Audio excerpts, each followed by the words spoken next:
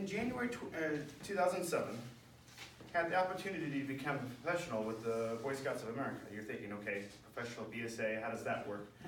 I was a professional with the focus in terms of the development of the program in a certain area. Body language and working with volunteers, donors, community leaders, etc. became very important. Especially as a 23-year-old fresh out of college, you get pretty much labeled of, oh, I got a kid your age, or I know, I'm 3 times your age, or what have you. Commonly got that in terms of my first 2, 3, 4 months in the program as a professional. Soon learned the importance of body language, language itself, and how to do presentations, etc. Thought I had become somewhat of a, just slightly above a novice in that, and became a master in terms of working with adults, relating, I would say older adults, meaning we have youth and adults, so we commonly label the leaders, the adult leaders, adults in the program, and getting accomplished what I needed to get accomplished. So a few years later, I transitioned out of the nonprofit world into graduate school with the goal of getting a master's degree in healthcare administration. Succeeded. Into the healthcare world, my first job in healthcare, did a fairly good job of communicating with my staff. Was able to transition from one organization to the next. Had an opportunity for a better opportunity, took it. Thought I had become an expert in body language and in communication. Soon learned that each situation, each circumstance, each culture has its own challenges. When I first started, I had started off with my usual communication of, hey, let's get this done, here's our goals, here's what we're doing. For the first 45, 60 days, I thought I was doing fine. Sat down with my boss for my 60-day review. She said, hey, Daniel, we have some problems. Like, okay, well, probably newbie problems, new to the organization, no worries. Well, found out that my staff was reading my body language completely the opposite of what I was saying. Meaning I was sitting here and trying to be friendly. Well, they were taking that as being nosy. Okay?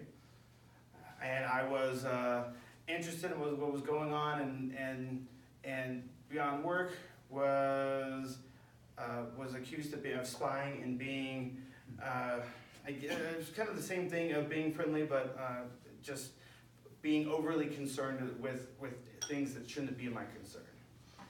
And there were several other feedback that I got, so I was like, well, crud, I'm in a hole that I have not been in before. In previous circumstances, I had gotten great feedback of body language and communication skills, etc. And now I'm told, basically, the way I read it was, I sucked. I need to fix it. Well, soon learned that I needed to take a giant step back and realize that each culture, each group, each area has its own unique culture. They read things differently, and I've had a few other challenges that I needed to overcome.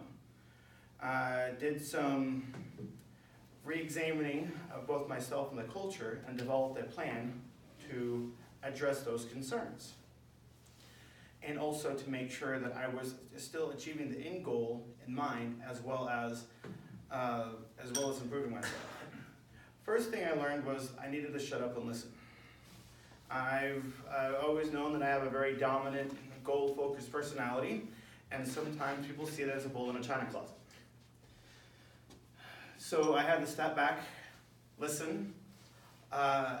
Sometimes I've noticed, if you ever watch me sit down, sometimes I shake. I had to realize I needed to stop that and really just sit down and take notes and evaluate, which is a person that, again, is highly goal-focused and wants to get the job done. That took a lot of effort. Second thing, I needed to learn the organizational culture. I couldn't just take things on assumption. And also I needed to learn the subset of my group's culture, which was, I learned, quite different from the overall organizational culture, and I had to connect the two. So I worked on these two things, and over a year, I went from being the guy that was unfriendly, who was a spy, who was going to turn us in, to the guy that was their friend, their ally, their advocate, as well as accomplishing the goal, meeting budgets, making those that were above me happy. And in the end, it just took a matter of listening and evaluating what needed to get done from a cultural standpoint. So communication, body language is important.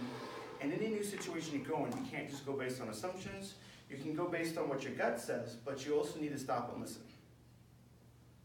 So I'd like to take a moment and say thank you, Toastmasters, for listening to me today. And well, here's the board. All right. So a minute of silence.